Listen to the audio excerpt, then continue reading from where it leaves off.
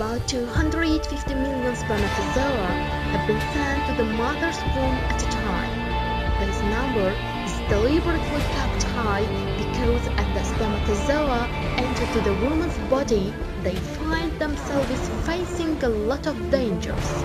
There is a solid acid environment in the woman's reproductive organ that prevents the bacteria. This acid environment has baneful effect for spermatozoa. In a few minutes, the walls of the womb are covered with millions of dead spermatozoa. A few hours later, most of the 250 million spermatozoa die. This acid compound, which is the most important for mother's health, is so powerful that it can easily destroy all the spermatozoa entered the womb. In that event, the fertilization couldn't take place and the human population would come to an end. But this danger has been prevented. While sperm is being prepared in the man's body, a basic component is added to the fluid that contains the spermatozoa. This component partially decreases the effect of the acid in the mother's womb.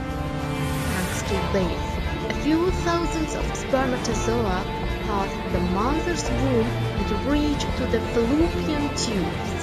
The spermatozoa travel all together in the same direction.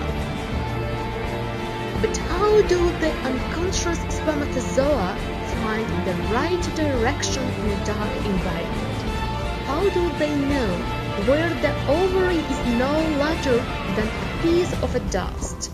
As a result of this perfectly created system, the spermatozoa easily find the way to the ovary.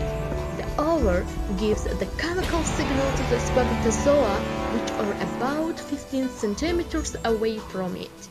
The spermatozoa direct the ovary with the signal. Two cells are quite strange to each other, communicate by means of this process. This reality is a proof that the ovary and the spermatozoa are created with the more suitable form for each other.